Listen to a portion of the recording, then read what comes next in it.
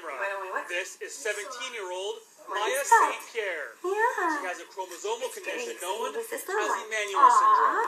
Would you like us to get you Mentality is something? probably Look at a between book. 1 and 2 years. You If want to look at a book?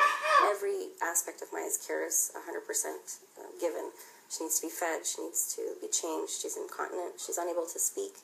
She gets frustrated. Sometimes she can have outbursts of rage and frustration. Right here. Mommy's got There cookies are over only here. about 500 cases reported in the world.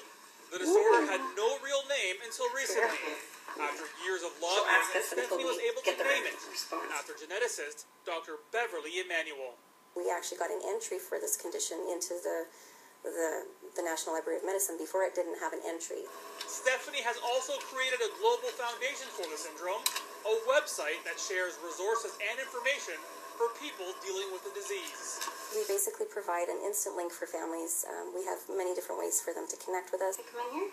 Maya has a strong connection with her grandmother, who is also her part-time caregiver. That's An interesting dynamic and relationship the two share.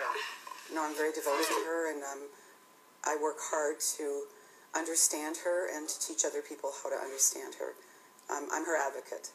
Maya stays at a respite home for most of the week, and her family is hoping she could soon get into a group home with 24-hour care. However, that could take years to happen, as there are no beds available in Timmins. I look at my daughter, who is 18 and can do no more than a newborn, and it's heartbreaking.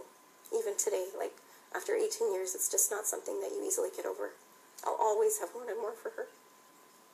Yeah. Claude Sharma, CTV News, That's Claude. Timmins. You say hi, Claude.